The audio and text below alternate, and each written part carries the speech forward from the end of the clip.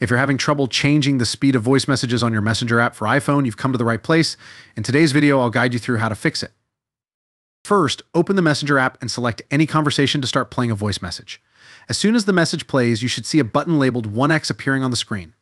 Tapping on this button will change the playback speed to 1.5x, and if you tap it again, it will switch to 2x speed. If this button isn't showing up for your voice messages, let's troubleshoot the issue. The first thing you should do is check for updates. Open the App Store and ensure that you have the Messenger app updated to the latest version. An update may bring this feature to your voice messages. If that doesn't resolve the problem, the next step is to check your device settings.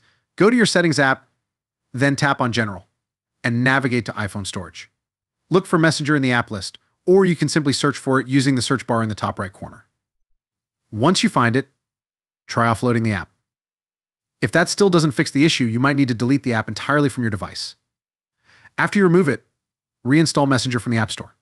This fresh installation should restore the missing feature. That wraps up this video. I hope you found it helpful. If so, please like and comment below. Don't forget to subscribe for more videos like this one. Thank you for watching, and see you soon.